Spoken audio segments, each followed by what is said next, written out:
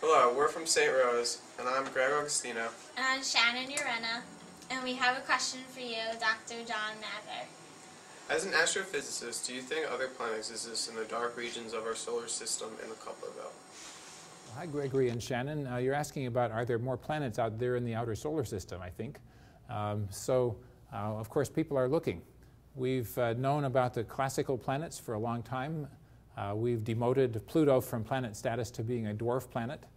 But we've already discovered other dwarf planets farther out in the solar system that are even bigger than Pluto.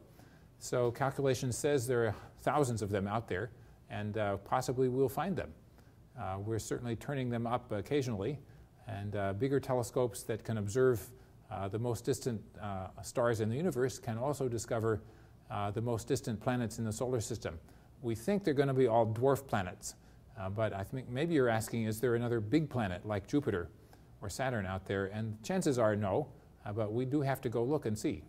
So there is a mission about to be launched called the WISE mission, and the WISE mission is a Wide Field Infrared Survey Explorer satellite. If there's a planet out there that's bright like Jupiter, but we just never happen to have turned it up, this mission would probably discover it.